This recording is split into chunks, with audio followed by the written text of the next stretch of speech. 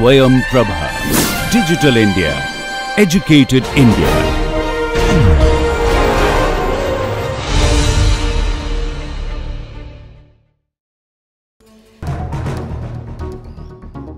Jnanam Paramam Dhyayam. Knowledge is supreme.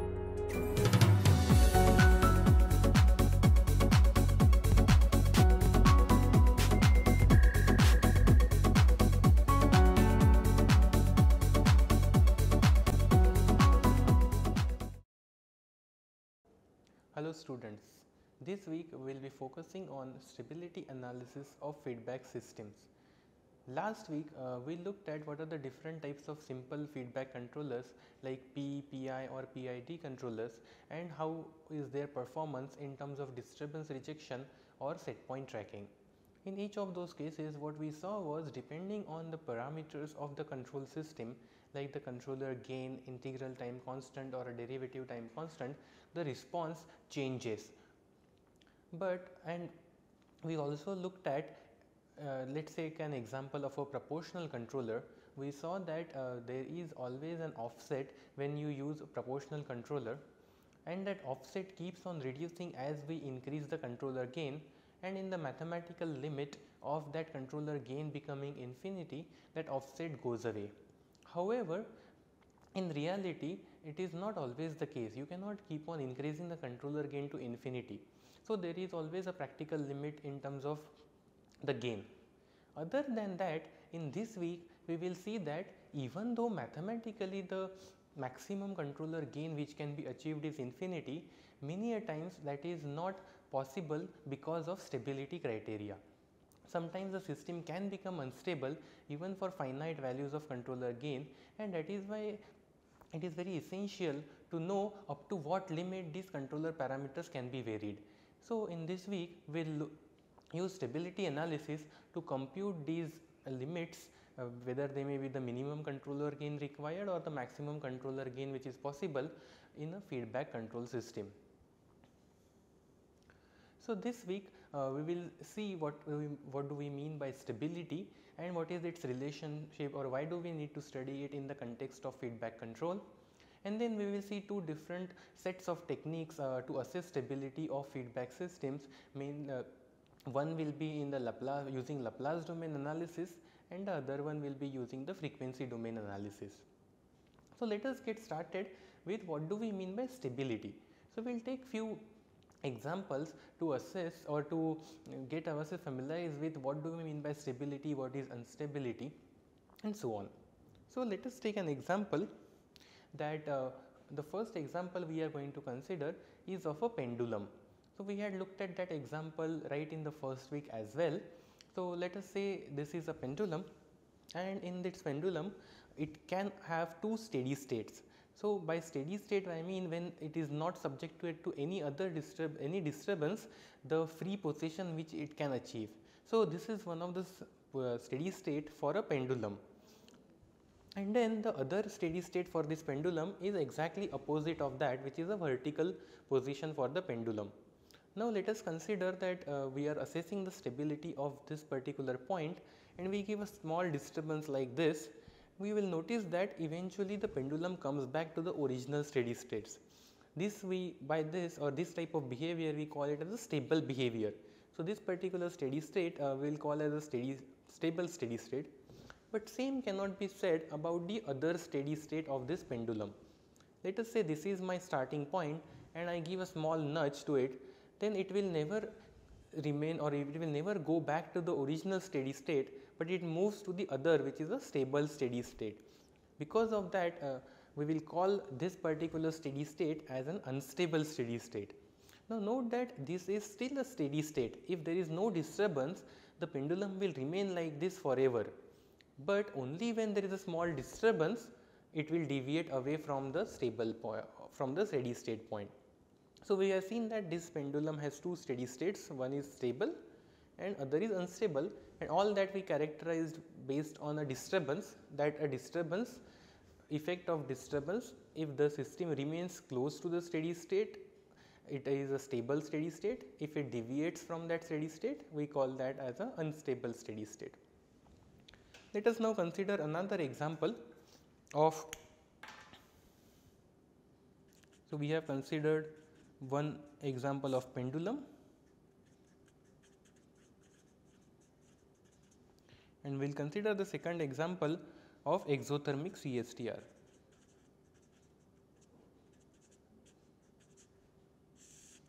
Now, you might have discussed this when we have studied any reaction engineering course, because this is a very peculiar system which is typically studied extensively in reaction engineering. So, what we are looking at is a CSTR which is going to convert a raw material A into product B using a reaction of the form A going to B, and this is an exothermic reaction. So, delta H typically negative signifies that it is a exothermic reaction. So, it is going to generate heat, and in order to maintain the temperature,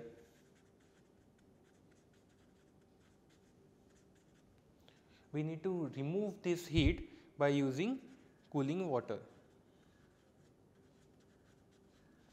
So, that cooling water is circulated in a jacket around the reactor. Now, a CSTR operates at a constant temperature. So, we will see at what are the different permissible values of temperature at which this CSTR can operate, and that can be determined by plotting how the rate of generation of heat changes as a function of temperature, and same way rate of heat removal of heat, how does that change as a function of temperature.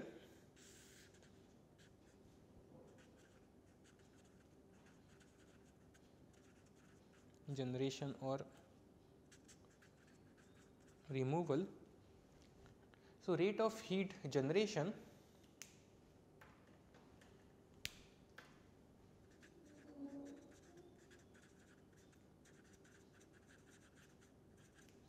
will be given by rate of reaction, which will be K0 exponential minus E by RT, that is the Arrhenius form, times Ca.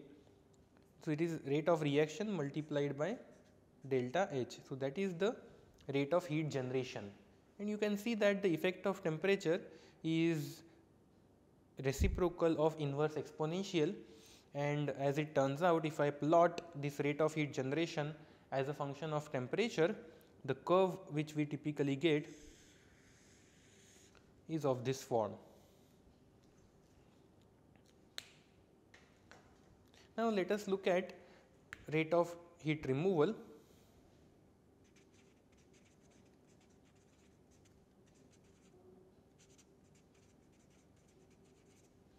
It can be given by UA T minus Tc, where T is the temperature of reactor and Tc is the temperature of the coolant. So, you can see that it is very much linear in terms of the reactor temperature. So, that will be like this. So, now in order for the CSTR to operate at a constant temperature, rate of removal of heat should be equal to rate of generation of heat. So, there are 3 points at which this CSTR can operate. So, let us say at this point these two rates are equal, at this point these two rates are equal, and this is the third. So, there are 3 steady state temperatures at which this CSTR can operate, and we will look at now whether these are stable or unstable. So, let us start with steady state 1. So, we are looking at this steady state, and let us consider that there is some disturbance in this system because of which the reactor temperature increases. So, let me just show these temperatures as well.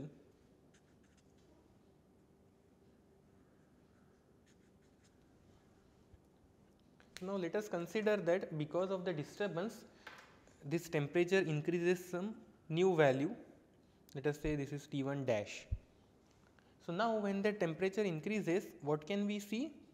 We can see that the rate of removal of heat is now more than rate of generation of heat. So, there is net deficit of energy or net deficit of heat in this reactor, which will cause the reactor temperature to decrease. So, eventually that temperature will again come back to T1.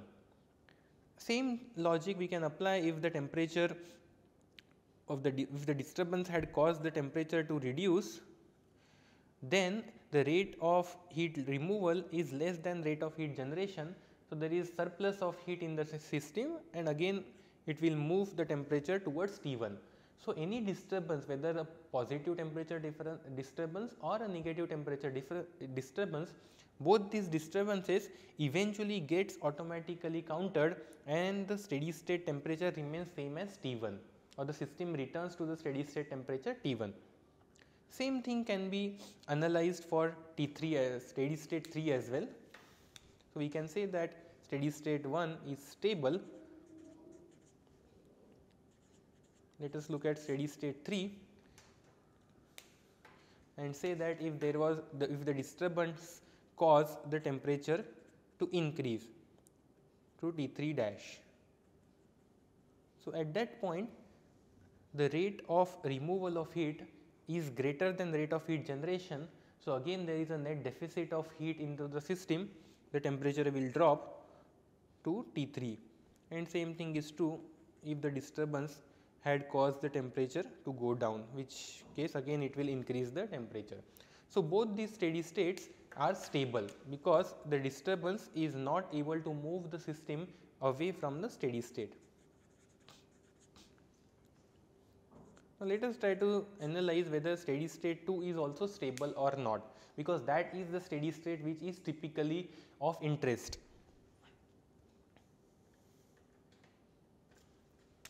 So, let us say at T2 the disturbance causes the temperature to go to T2 dash. So, when we move to T2 dash, we notice that the rate of heat generation is more than rate of heat removal. So, there is a surplus of energy or heat into the system, so that it will cause the temperature to increase. So, you will see that this increase in the temperature caused by the disturbance results in further increase into the temperature, and eventually that temperature will stabilize at T3. If we had given, if the disturbance had reduced the temperature of the system, what you can again find out that the rate of removal of heat is more than rate of heat generation. So, there is net deficit of heat and the temperature will keep on further falling down and eventually it will go back to T1. So, the steady state 2 is unstable because a disturbance when the disturbance affects the system can no longer remain at the steady state and it moves to some different steady state.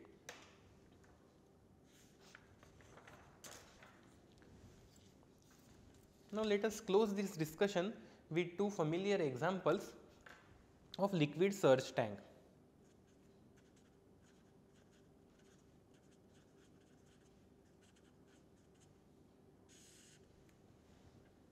So, in liquid surge tank, let us consider a case. So, this is input and F out. Let us consider a case when the outlet flow rate can be independently manipulated or it is independent of the height inside the tank, and which is pretty much possible if there is some kind of a pump which is taking out this much flow. So, that flow will not depend on the height inside the tank. Now, in this case, let us consider a disturbance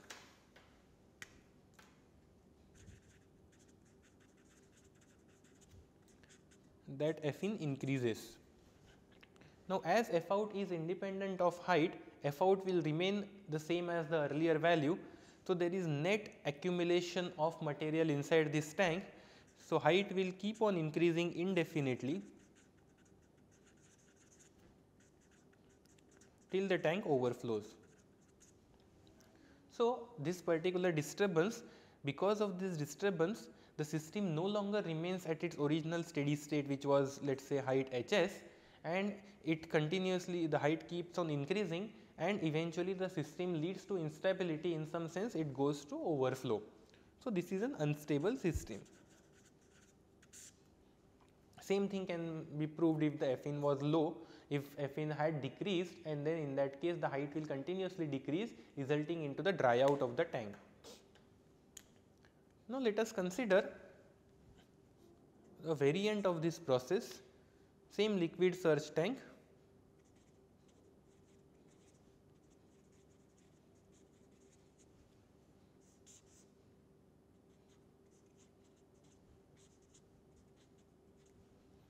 But now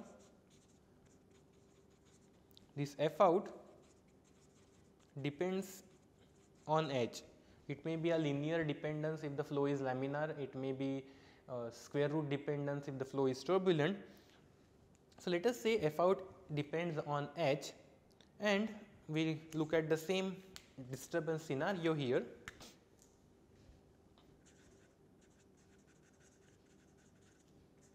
That F in increases.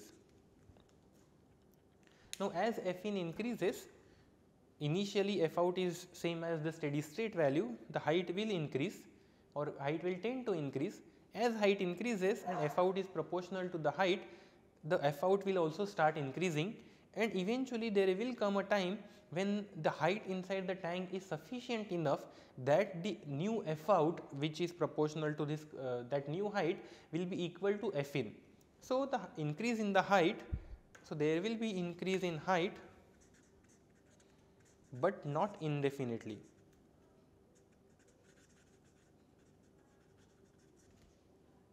And ultimately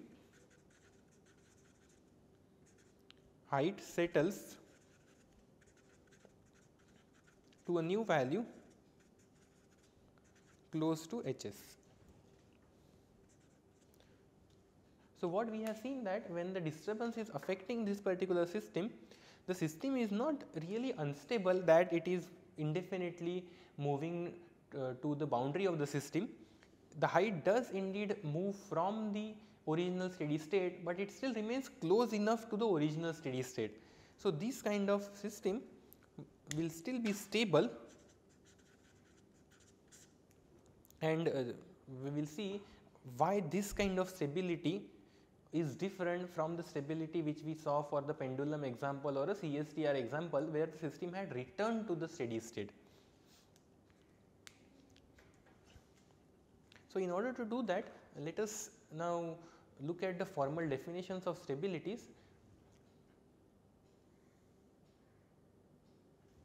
So, the stability is defined in two broad terms. One is a weaker definition of stability and other is a stronger definition of stability. So, let us start with a weaker definition of stability, which is also known as marginal stability.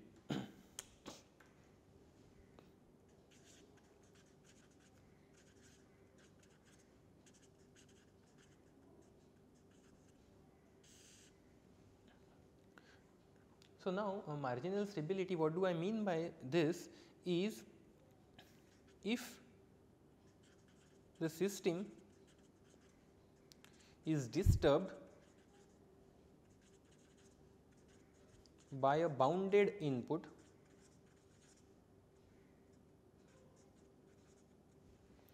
like for example a step input, that we have made a finite change into the input and the response of the system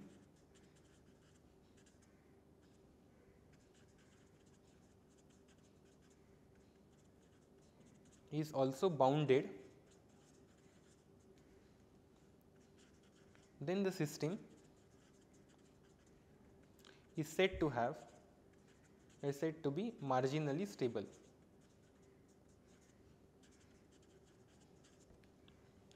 So, what this means is, the key points here in this definition are that you are giving a bounded input, and if the output of the system or the response or output of the system is also bounded, then the system is called to be a marginally stable system. It is also known as bounded input, bounded output stable.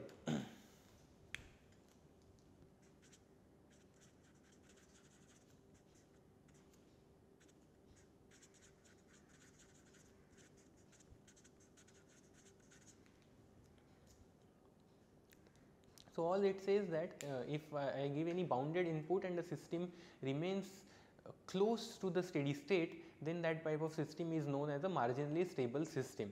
So, our liquid surge tank which uh, had the outlet flow proportional depending on the height of the tank, that is a marginally stable system. If you look at the steady state of the pendulum, which was like this, as well as the CSTR steady state 1 and 3, in all these three cases the output remained or came back to the original steady state. That means it was still bounded, or it was close to the original steady state, where the closeness being equal to 0. Those are also, so the marginal stability is also present in those type of systems.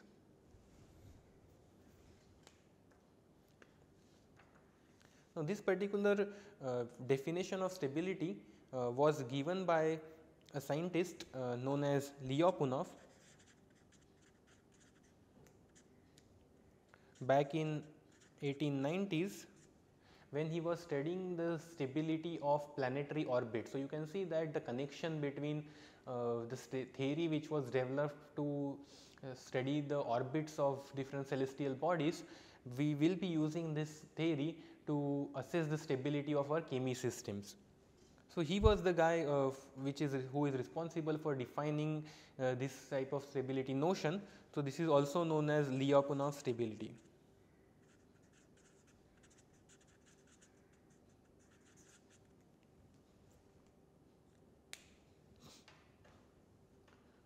And there is a stronger, this is a weaker definition of stability. There is also a stronger definition of stability known as asymptotic stability.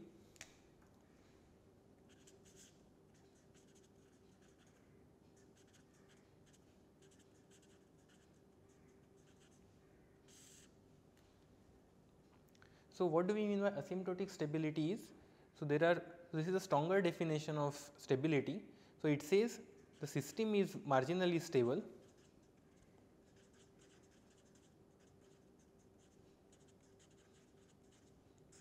So, it says that if the input is bounded, the response is also bounded, and in addition to that,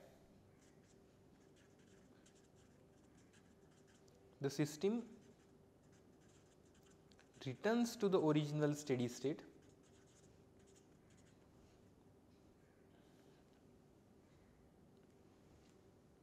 So, this is a stronger definition of stability because of the second criteria. It says that not only the output remains bounded, but it goes back to the original steady state. That means the system automatically rejects the effect of disturbance and goes back to the original steady state. So, the pendulum, this position, a downward position, as well as CSTR steady state 1 and 3, all these three are asymptotically stable steady states. So, when you have asymptotic stability, indirectly it automatically means the system is marginally stable. So, if we look at all the examples which we have seen,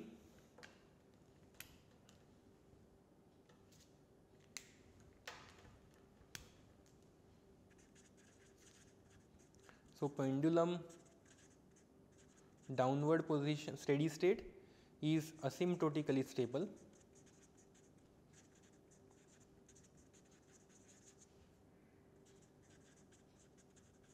Upward position is unstable. Then we look at CSTR, steady state 1 is asymptotically stable.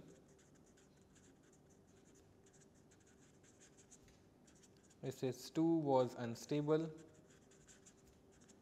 SS3 was again asymptotically stable.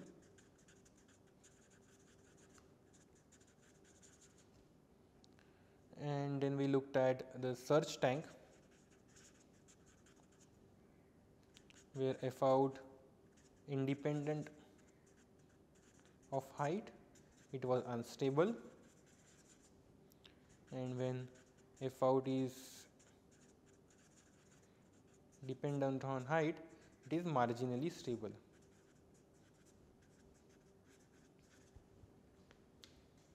We will now be using these definitions whenever we were trying to assess the stability, and what you can also realize that okay. So, let us now see why do we need to care about stability analysis and what is its relationship with the feedback control. So, right in the first week when we were looking at what are the functions of a feedback system, one of the important function of a feedback system was to stabilize an unstable process. So, feedback control is able to stabilize any unstable process, like the unstable process which we have studied. So, we had seen that this particular liquid surge tank system is unstable, and if we simply have a feedback control where we are controlling this outlet flow by using, let us say, P control, PI or PID control, then any disturbance in Fin can be regulated and the system can be made stable. If we use a simple P controller, then the system will become marginally stable. If we use a PI type of control or PID control where the offset can become 0, we can stabilize it at the original steady state. So, the system can be made asymptotically stable. So, one of the important characteristic to study stability is if we want to stabilize any unstable process like an integrator, then stability analysis will tell us what is the minimum amount of feedback which is required. So, it will tell us the minimum value of controller parameters which are essential in order to stabilize that process. Then stability, the feedback system can also convert a marginally stable system into a asymptotically stable system. Again, as we look at the surge tank example, this particular system is marginally stable because we do not have any control on that. But let us say if I change this valve opening using a PI controller where it opens or closes the valve depending on deviation of this height from the steady state. By using a PI control or a PID control, I can maintain this height irrespective of the disturbance. So, I can convert this marginally stable process into an asymptotically stable process. And lastly, one of the most important area why we should be studying stability is that other than these advantages of converting an unstable process into stable one or a marginally stable into asymptotically stable, feedback control can actually destabilize a system. So, here I have shown a simple plot of 3 CSTRs in series, and so let us consider that a system is we have 3 CSTRs in series.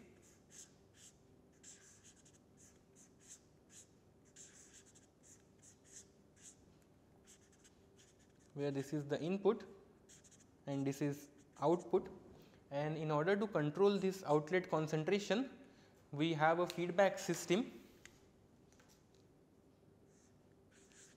So, we will measure this concentration.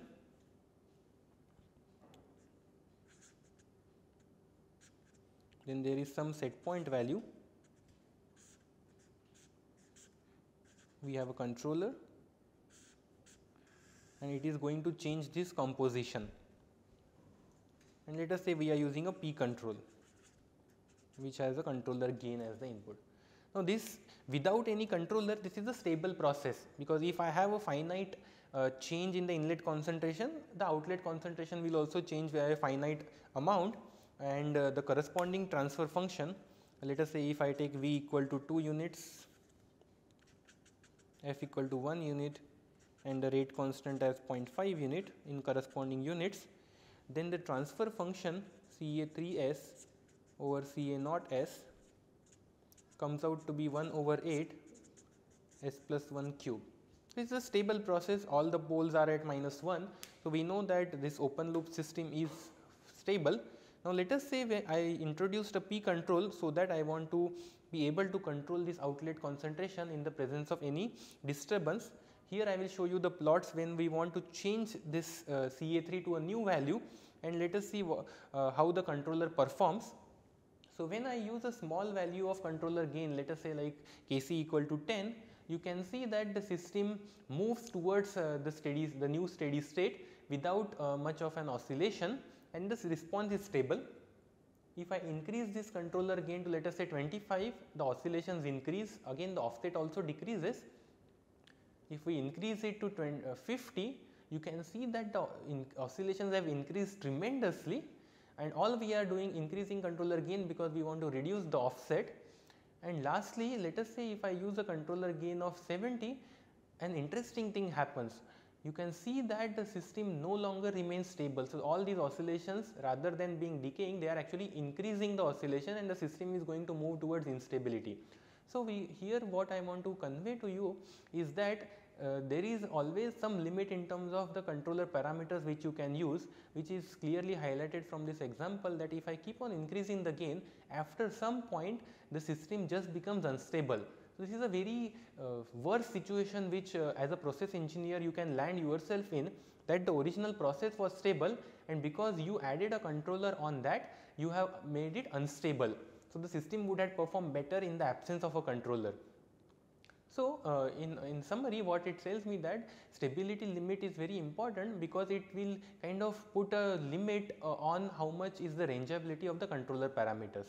So, we will take a short break here, and after we come back we will see how is this relationship between the stability and feedback control parameters, and we will see how this can be assessed and how can we compute these bounds on the controller parameters. Thank you.